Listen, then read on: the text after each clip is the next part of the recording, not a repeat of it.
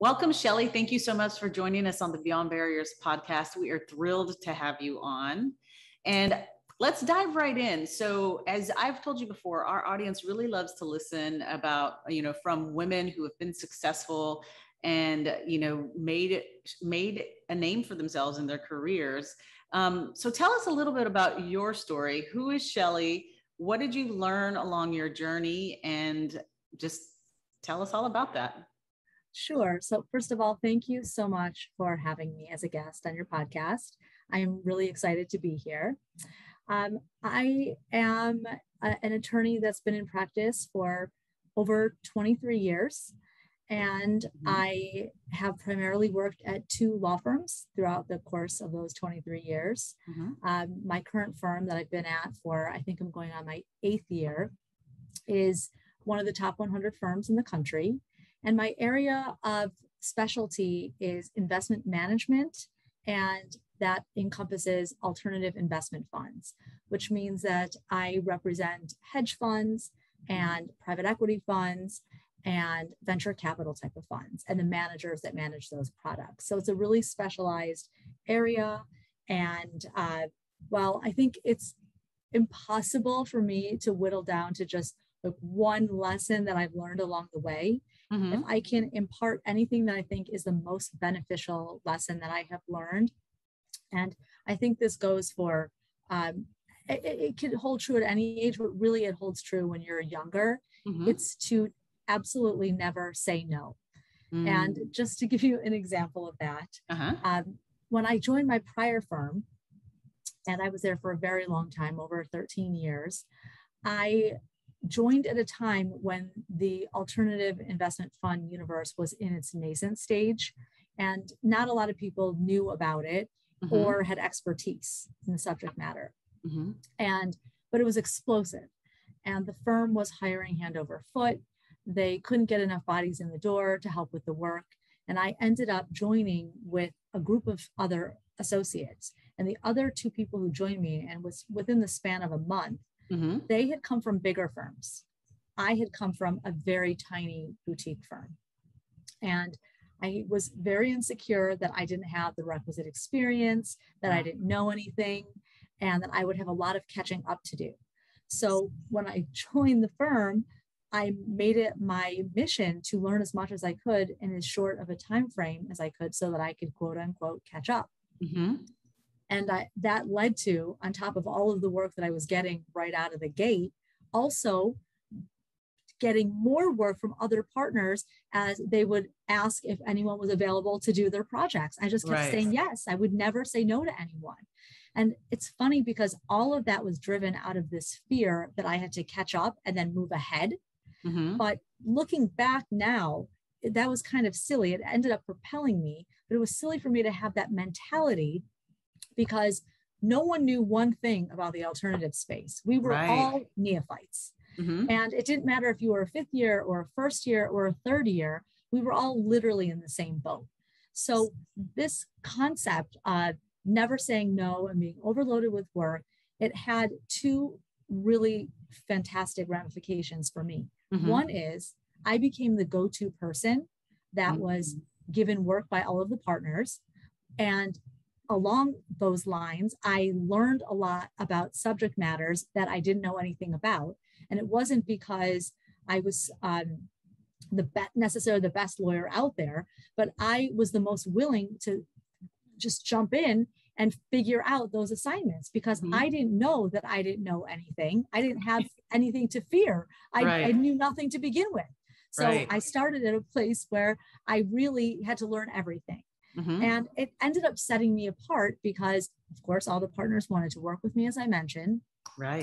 But in the end, I became incredibly valuable because I was the person who knew about this esoteric area of the law, or how do you solve this problem in an agreement. I was the person that had done all of this before. And that propelled me. It ultimately helped me to make partner at an earlier age, because I just became the resident expert in the subject matter.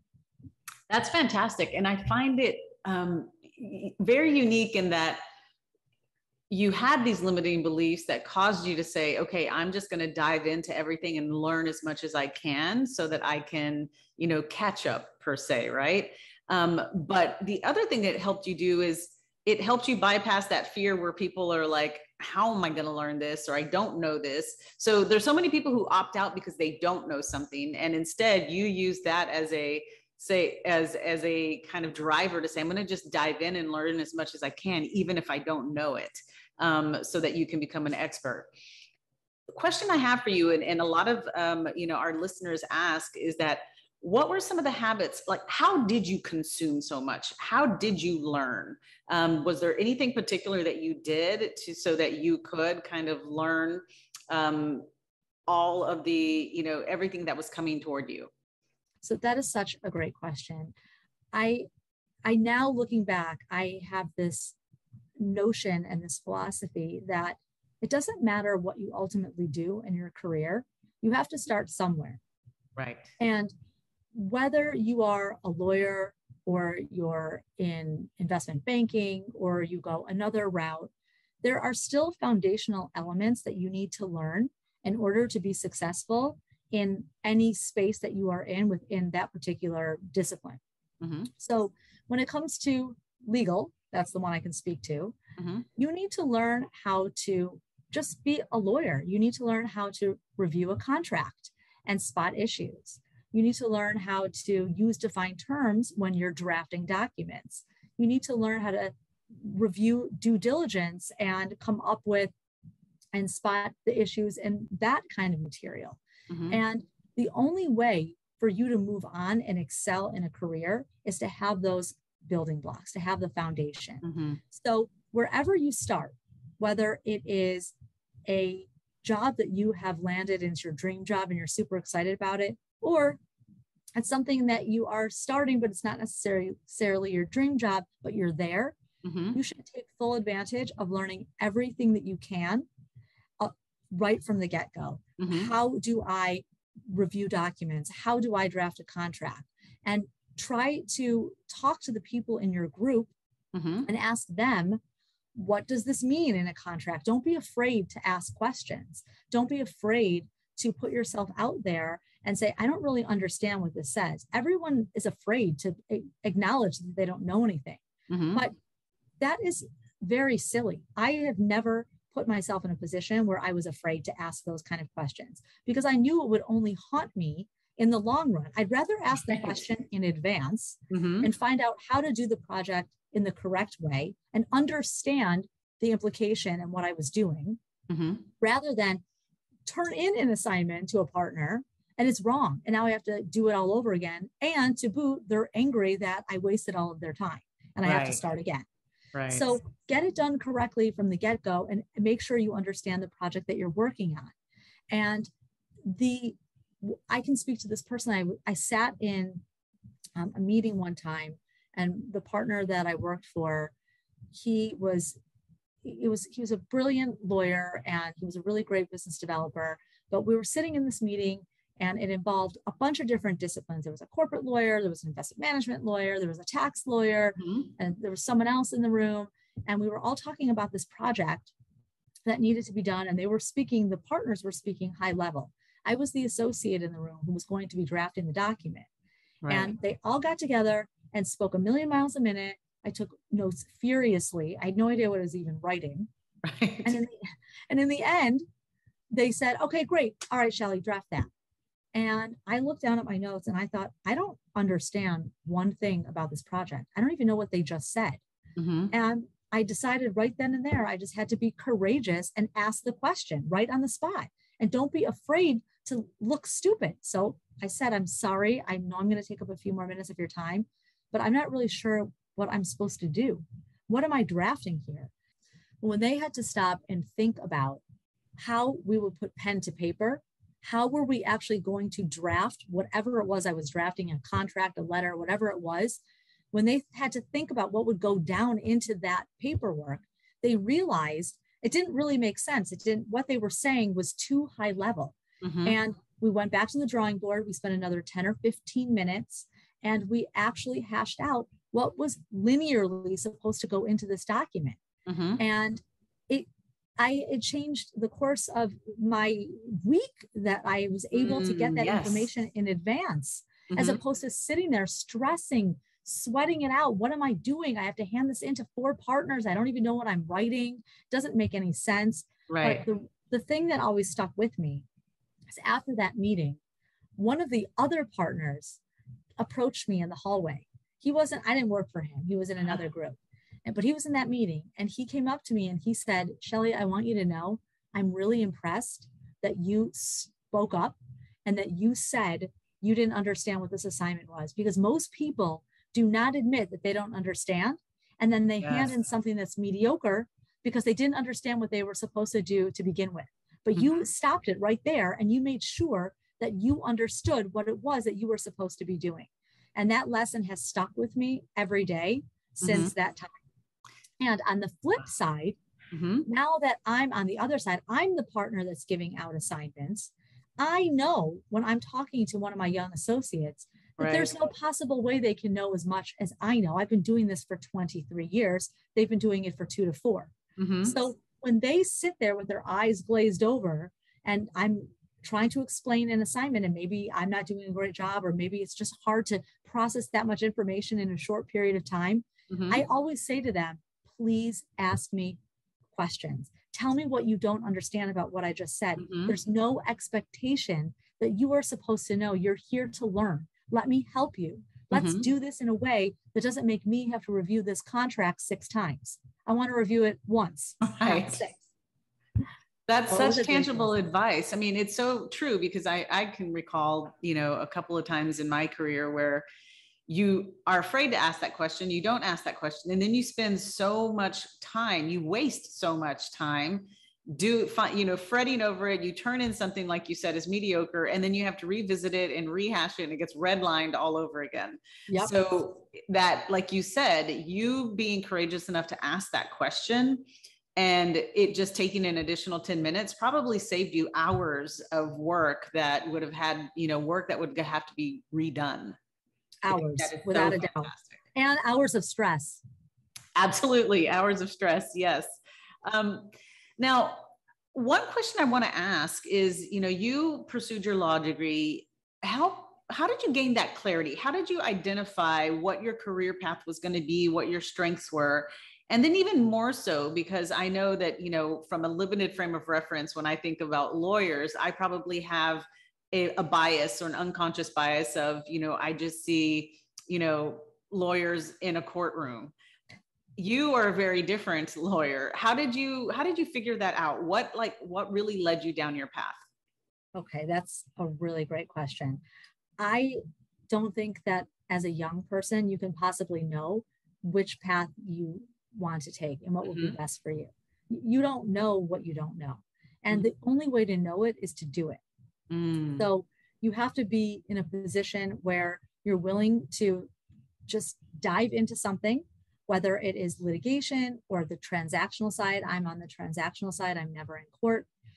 It's just the choice that you have to make. But if I can back up a little bit and give you a really good example of something that happened to me that did actually put me on this career path. Yes.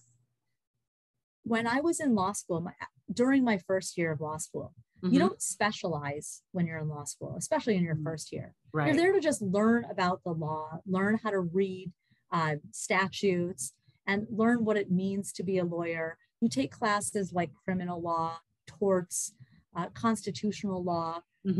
I don't use constitutional law or criminal law or torts in application of what I do today. I just don't use it. It doesn't have any relevance to me. But you have to get foundational experience and just learn how to read and learn what it means to be a lawyer. So during my first year, I thought, I have a lot of friends that are in investment banking. They are doing more corporate focused jobs. They're in programs. Maybe I should know something about corporate and securities law. That might be something that I am interested in. And that was based in nothing, literally nothing, because I was a psychology major in college. So I hadn't even taken an economics course. I took no business courses, no securities law at that point in time. I just kind of had this, maybe I should try something that I don't know anything about. Maybe I'll like it. And where better to get that experience than at the SEC?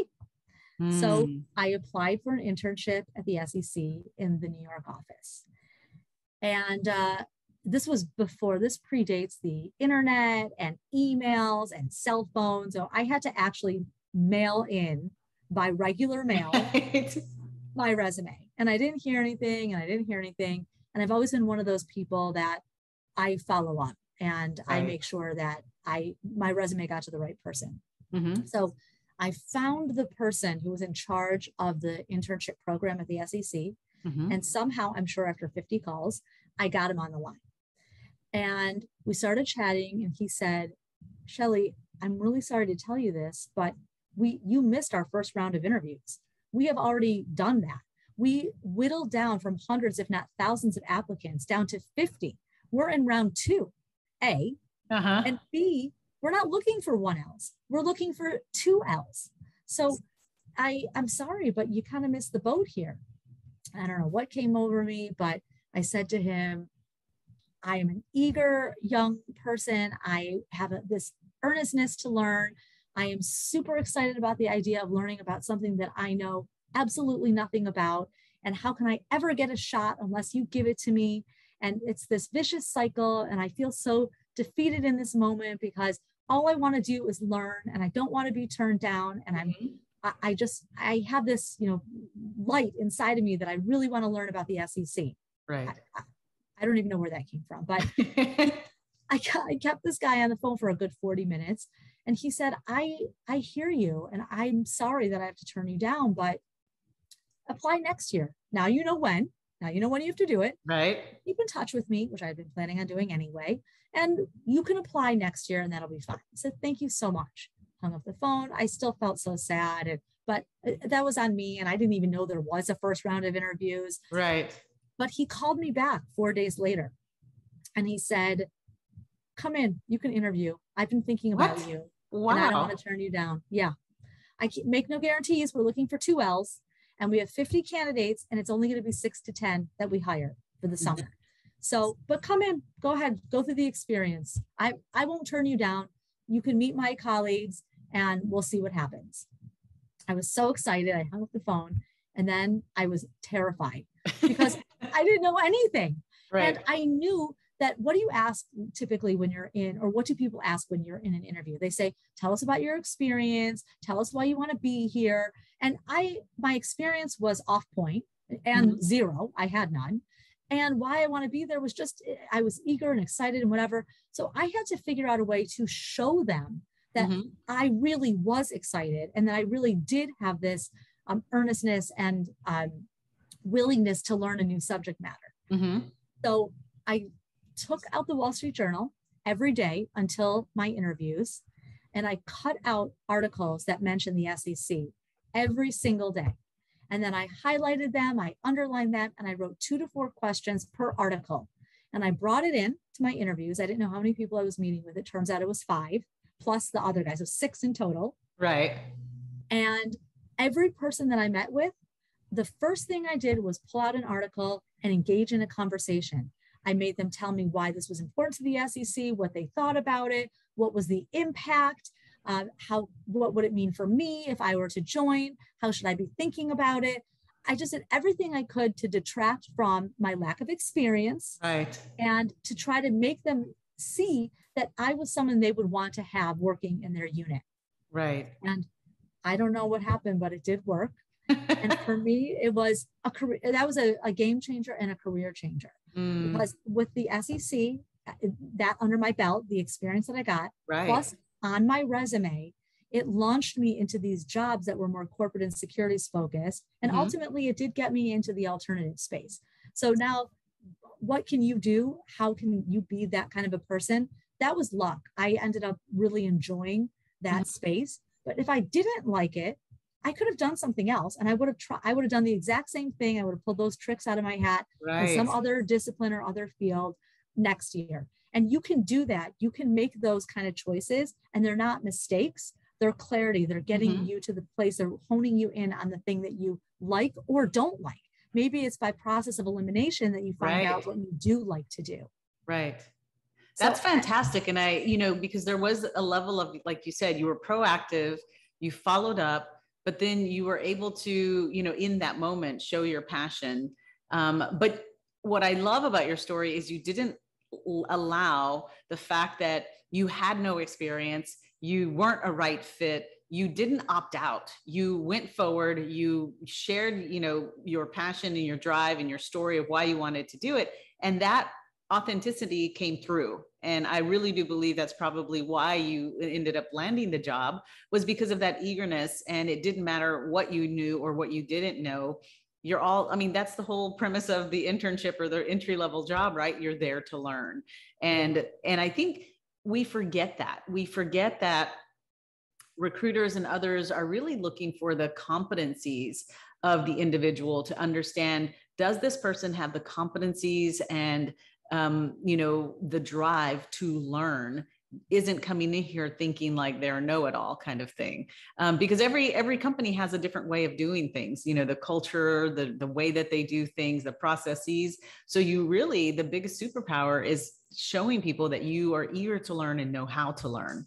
I think that's the important piece. And I love that it comes out so amazingly in your story. Now, another important thing is that you struck a chord. You created kind of like a relationship with this person on the phone. Like you said, you kept them on for, 40 minutes, but you intended to follow up. Talk a little bit about, what is your key? What are the habits and the things that you use in building kind of long-lasting relationships, or relationships that are helpful, that you can leverage in the past or in the future? Okay, that's another good one. So I spent a lot of time learning my craft as an alternatives investment management lawyer. Mm-hmm. And that's obviously a given if you're going to move up the ranks and be successful within a law firm. And that has application across any field. Doesn't matter where you work. You have to learn that space. You have to become a specialist and really understand and gain knowledge of what it means and how the parts all come together, and how you can see the bigger picture. And you have this, all of a sudden there's clarity. I get it. I get how this all works together. Mm-hmm. But once you're moving up a little bit in the ranks and you see that you really enjoy what you're doing and you're getting the experience, the next step, well, I will say the next step for me, and I think it is pretty important for anyone to be thinking about. And I don't think that this is necessarily intuitive. And I'm sorry they don't teach more of these classes when you're in law school or an undergrad, but business development is not something that comes naturally to everyone. Right. Mm-hmm. It's just not. It's a skill. It's a learned skill like anything else. Some people have a natural ability and they can do it better right off the bat, but nonetheless, you still have to learn how to do it. Right. And in my case, once I knew that I really enjoyed this field and I knew I wanted to be a partner in this group, I knew that I had to develop a book of business on my own, because business development is one way that you preserve your future. If you are someone who can bring in and show a propensity to be able to bring in revenues, you're going to be important to that group.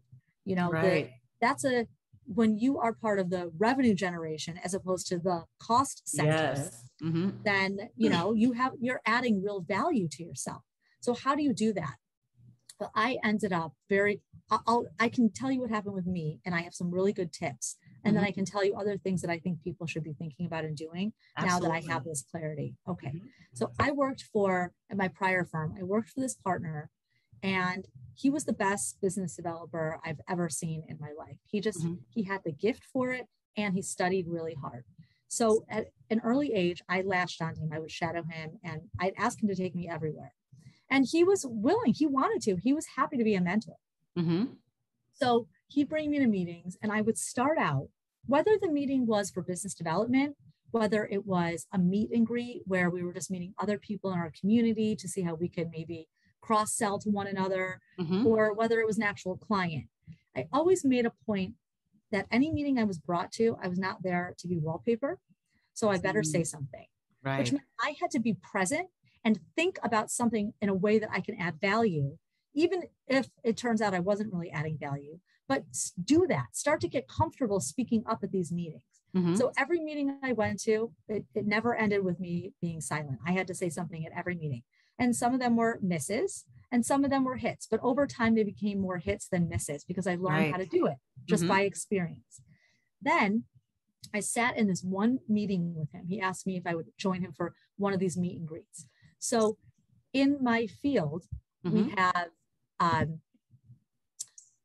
funds, and they have a bunch of different service providers. Service providers can be complementary, or we can be in competition with one another. But for the most part, the service providers in my space, unless they're other lawyers, they're complementary. So we can all try to help each other land clients. So we do a lot of these meetings so that we can all know each other and have one another refer business. Sat in on one of these meetings. It was a banking meeting. These people came from an investment bank. I forgot which sector. And then he brought me to the meeting. He was in our office and we sat down and the meeting droned on for 50 plus minutes. And he abruptly ended. My partner abruptly ended it. And we walked out.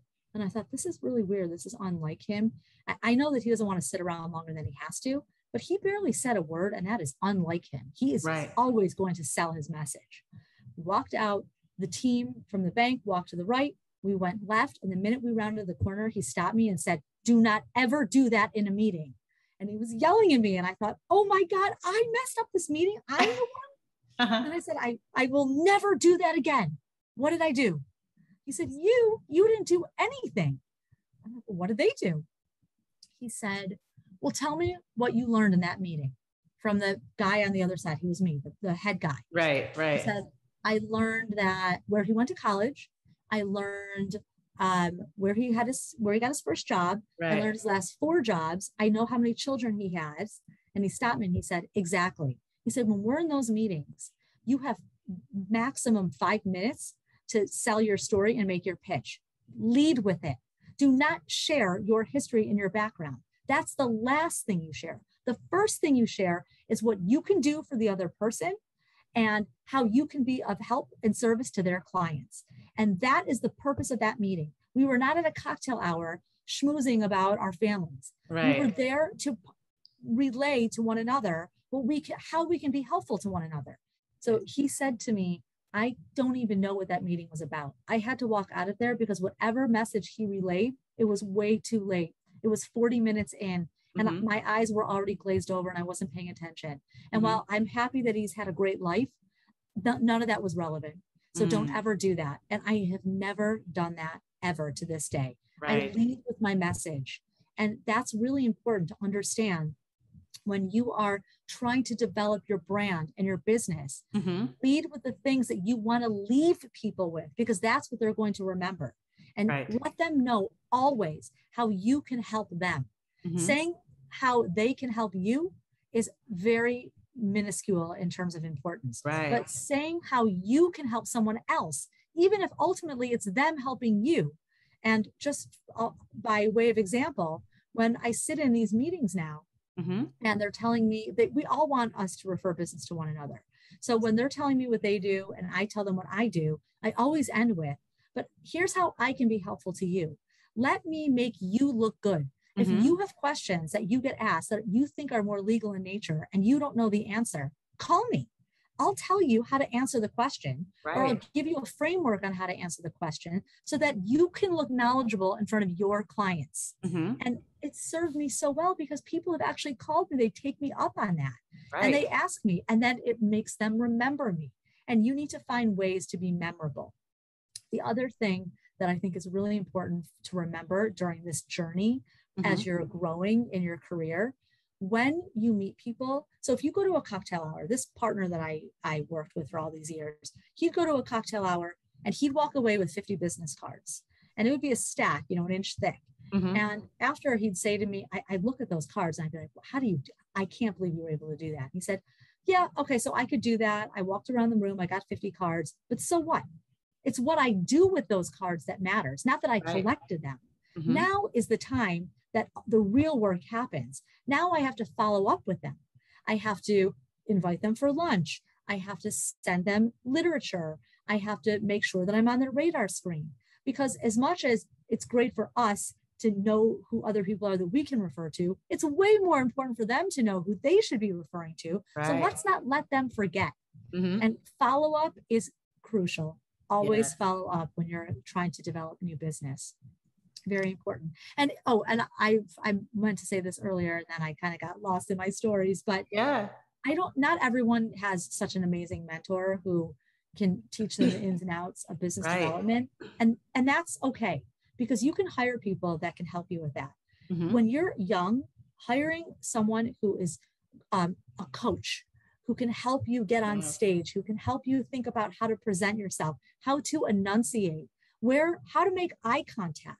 All of those things are learned skills. And hiring someone when you're younger to make you be better at that at a younger age will make that rote as you get older, so you can focus on other things. You don't have to learn multiple skills at the same time.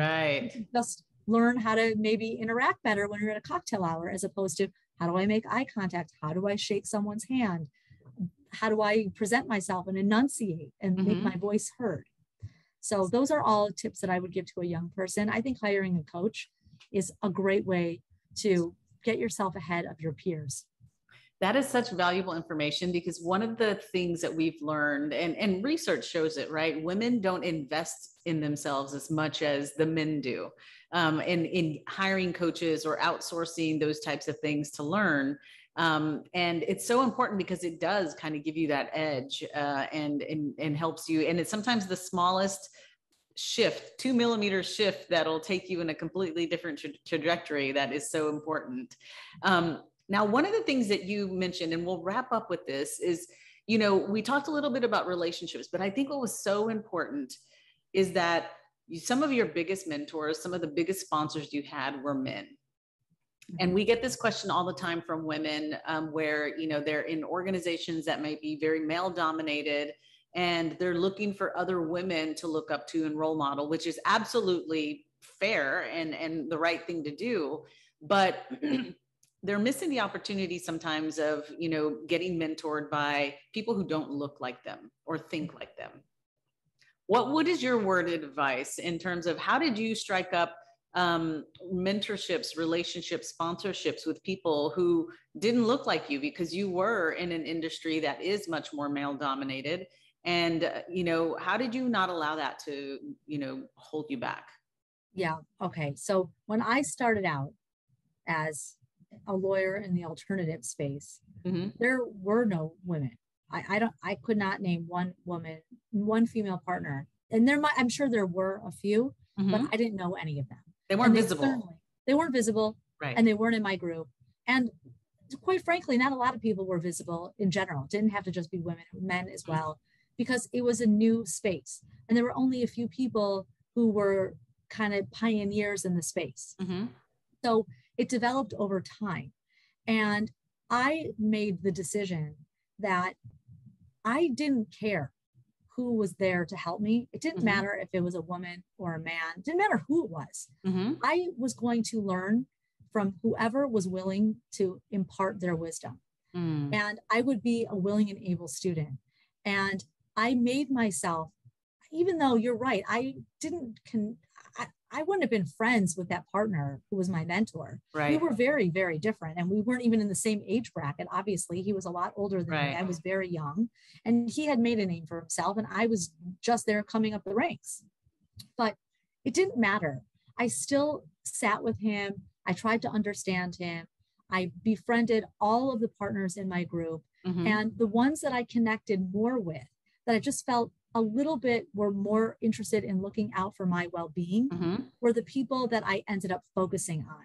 Okay. But now I think there are so many more opportunities, because there are so many more women in what I do. And in general, I mean, in the last 20 years since I started practicing, there are so many more females.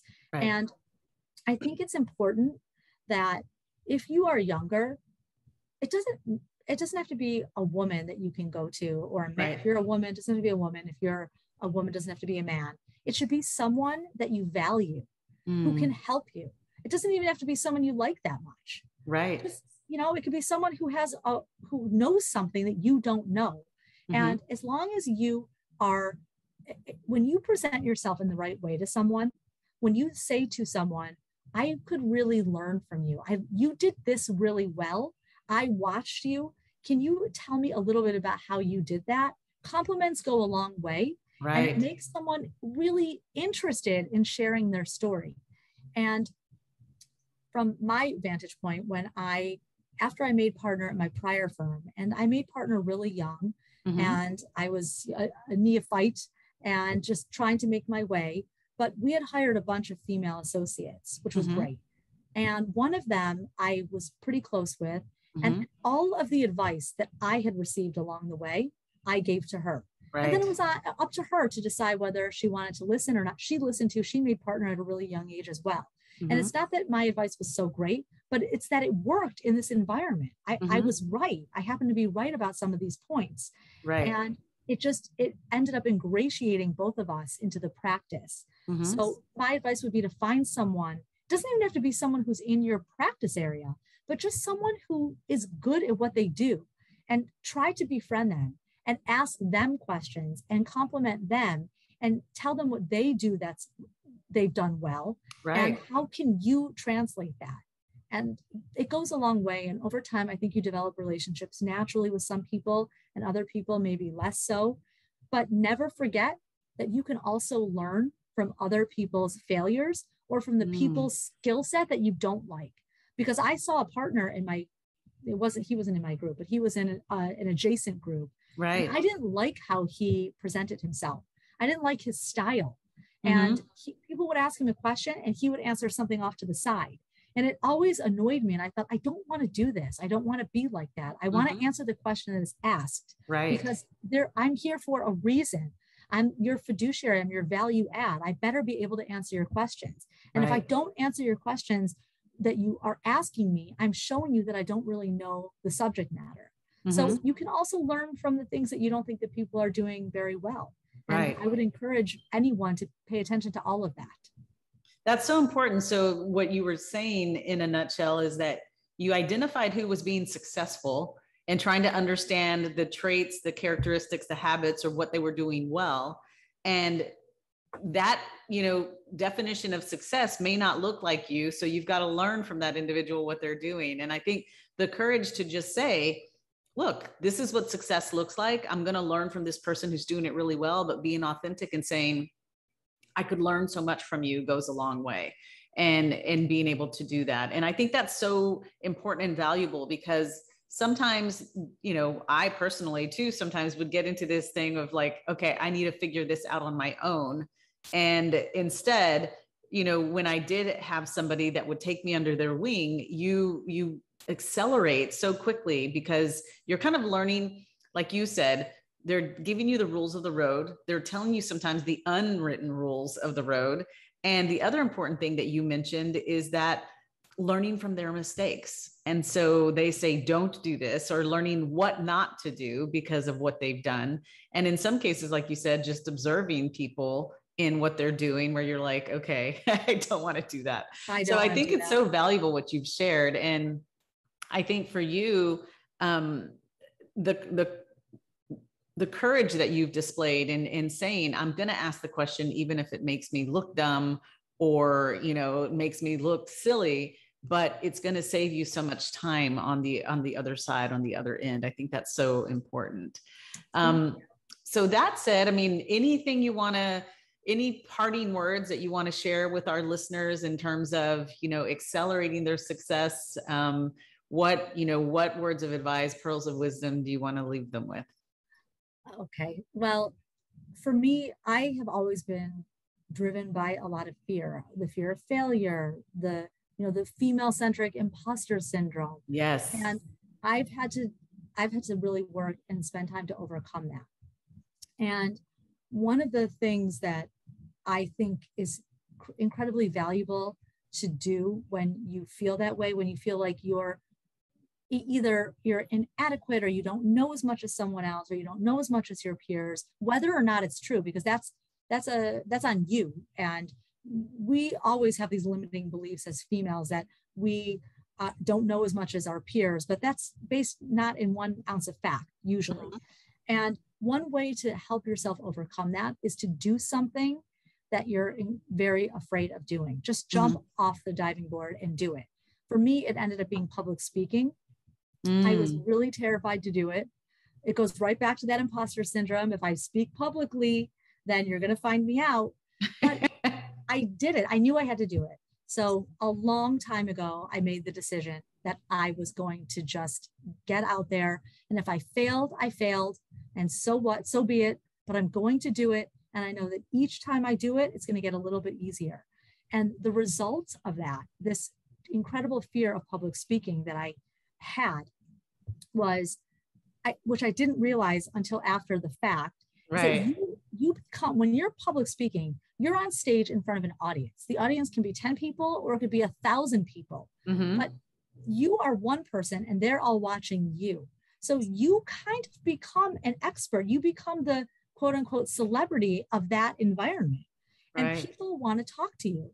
So the first speaking engagement that I ever decided to take on was international. I had to fly internationally to a conference. Wow. Okay. Yep. It was a big conference. I had actually attended the conference before as a participant, but this year I was going to be a speaker.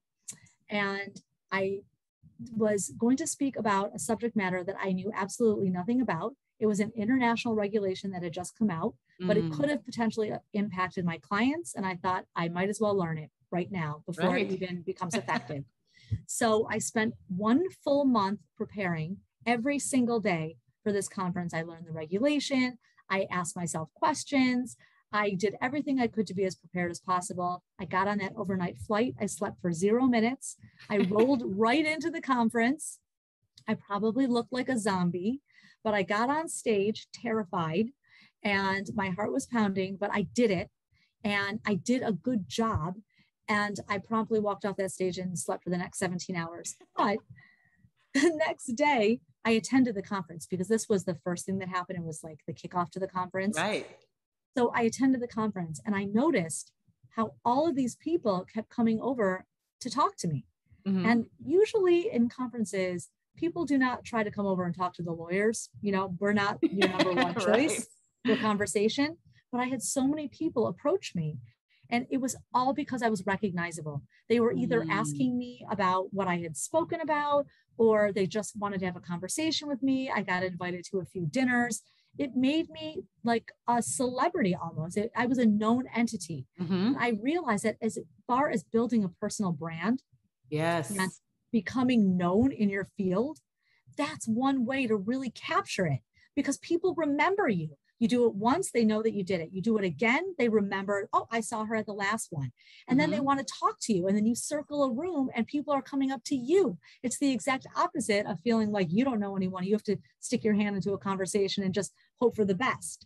So that I would really say, do something that you're completely fearful of. Take a risk. There's no such thing as an ultimate failure. I mean, really, what are you going to possibly do that's an ultimate failure? Nothing.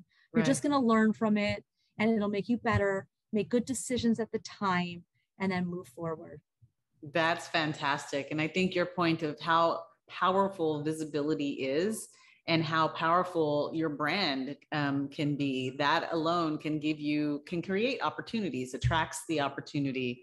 I think that is so valuable. Shelley, you've been amazing. Your stories have been they've resonated so much. And I know that our listeners are going to really probably enjoy listening to you and wanting to reach out because, the lessons that you've shared are so tangible that I wouldn't put it past anybody wanting to reach out. So in that case, how does someone stay connected with you? Is it LinkedIn? What's the best way for them to reach out to you? Yeah, LinkedIn is a great way to reach out to me. Checking out my bio on my firm's website and my email is up there. I would be happy to hear from anyone. I'd be delighted to talk to anyone. That's one way that I feel great about passing it along. And I'm pretty visible. So LinkedIn and any email to my work email would be great. And I'm happy to have a conversation with anyone as well. Yeah. Fantastic. And thank you so much. Again. Yeah. Thank you so much for having me. Absolutely.